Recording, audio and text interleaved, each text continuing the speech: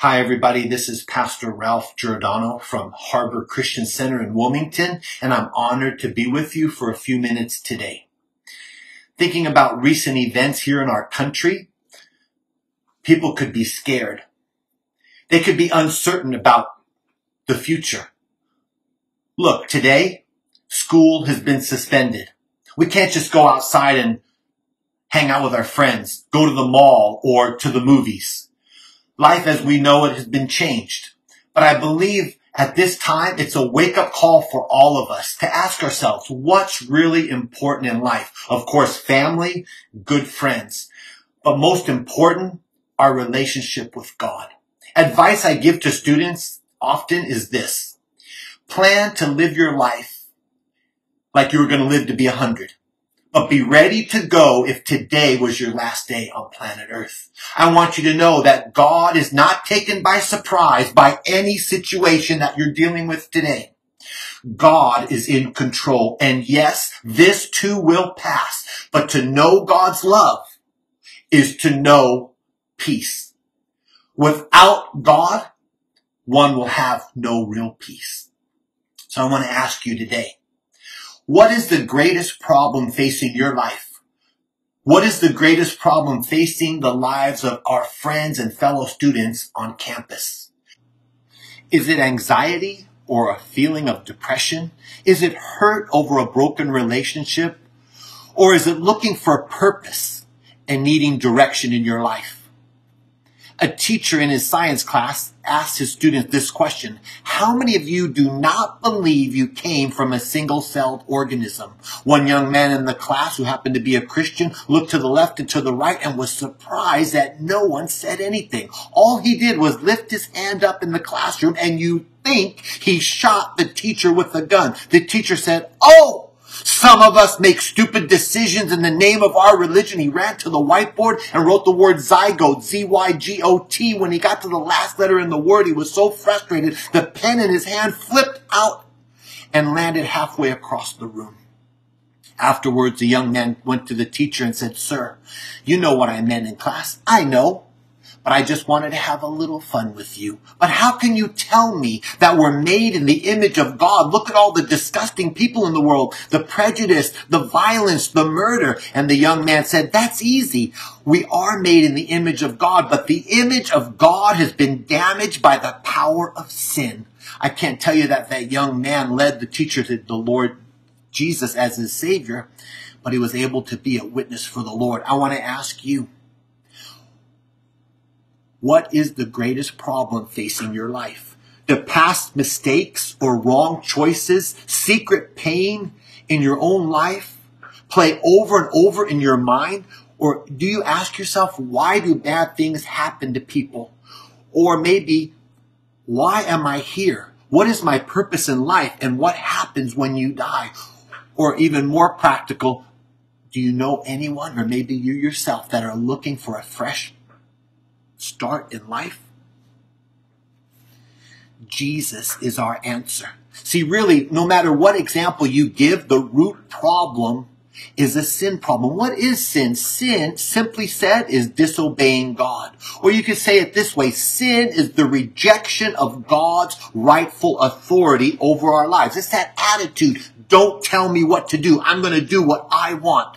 You know, some people could say mankind is basically good, but really the Bible says that the heart of mankind is desperately wicked. Who could know it? God knows everything about you and I. He loves us, will never tell anybody, and his love for us will never change. Sin is like a dartboard on the wall in your room, and you throw the dart to hit the target, but not only did you miss the dartboard, the bullseye, but you missed the dartboard completely. That's what sin is. It's missing God's plan for our lives. But Jesus came to take care of our sin problem and for us to have restored relationship with himself. When Jesus died on the cross, love was demonstrated. You know, it's been said that the value placed on anything is determined by what someone's willing to pay for it. Have you ever wanted to buy something and it was a lot of money, but to you it was worth it and you worked hard, you saved your money because you wanted to buy that item? Well, God looked past our rebellion, past our disobedience, and saw something of great value, you and I. You know, when Jesus died on the cross, love was demonstrated. But also when Jesus died on the cross, judgment was satisfied. Say, Ralph, what are you talking about? See, because there's a price to pay for sin. Sin is like a cancer in our lives that will destroy us. And sin will take you further than you want to go, and it will cost you and I more than we want to pay. But heaven, can I say it this way? Heaven laid it all on the field. Heaven bankrupted itself by giving Jesus as the sin offering for you and I. When Jesus hung on the cross, he had you and I on his mind. And sin, the punishment of sin, was taken away. So we could have not only forgiveness, but we could have relationship with our Heavenly Father. You know, how can I really show love to a girlfriend if I don't know the source of love? And that's God's love. And I'm here to tell you today that God loves you. Jesus is his son, and he is in the life-changing business today. It doesn't matter what the issue is in our life or what the situation we're dealing with. Jesus is the answer. Can I ask you a question?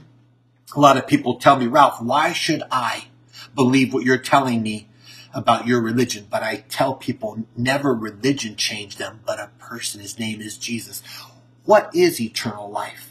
Number 2, I want to ask you, where is eternal life? 3, how do you get eternal life? You know, the Bible says that Christianity is not religion, but relationship with God through a person. His name is Jesus. This is eternal life, John 17:3, that we may know you, the only true God, and Jesus, his son. Then you look and ask yourself, where is eternal life? Eternal life is in a person. His name is Jesus. 1 John 5:11 and 12. And this is the record that God has given to us, eternal life. And this life is in his son. And number 3, very important. How do we get eternal life? The Bible says, John chapter 1, verse 12, as many as received him, to them the Father gave the right to become a son of the living God. Think about it. The God of all creation came down in the form of a person, a human being, and gave his life on the cross so that we can have freedom, that we can have forgiveness, so that we can have relationship with our Heavenly Father. I think of a young man named Kurt who came to our youth service one evening, and he had a lot of questions about God. It was getting late. Everyone had to go back to school. We were going to pray together, and we were going to talk more tomorrow. As we were praying together, my friend and I, Kurt and his friend, he was watching us, and he noticed that my friend had tears streaming down his face as he was praying. And he stopped us and said, what you have is real. I would do anything for what you have. Kurt, what we were talking about is Jesus. And what Jesus did for my friend here, he'll do for you. And he stopped and he looked at his friend and he said, could I pray the way I am? And his friend thought for a moment. He said, yeah, if you mean it, yeah, I guess you can. So we prayed a very simple prayer. The Bible says if you confess with your mouth and believe in your heart that Jesus is Lord and that the Father raised his son Jesus from the dead, you'll be saved. Kurt prayed that prayer that evening. It was not just saying words, but he meant it from his heart. And after he got done praying, he started crying. And he said, wow, no drug ever did this for me. I feel so much love in my heart. I hope this feeling never goes away.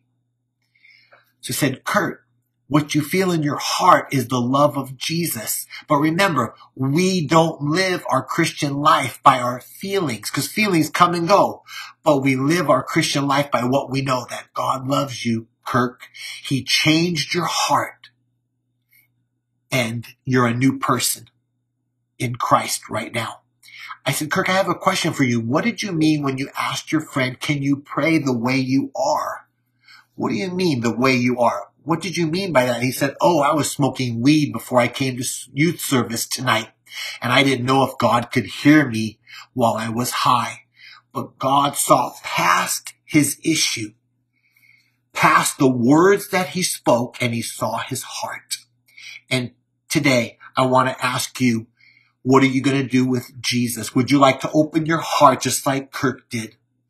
Turn from your sin to Jesus and allow him to change your life.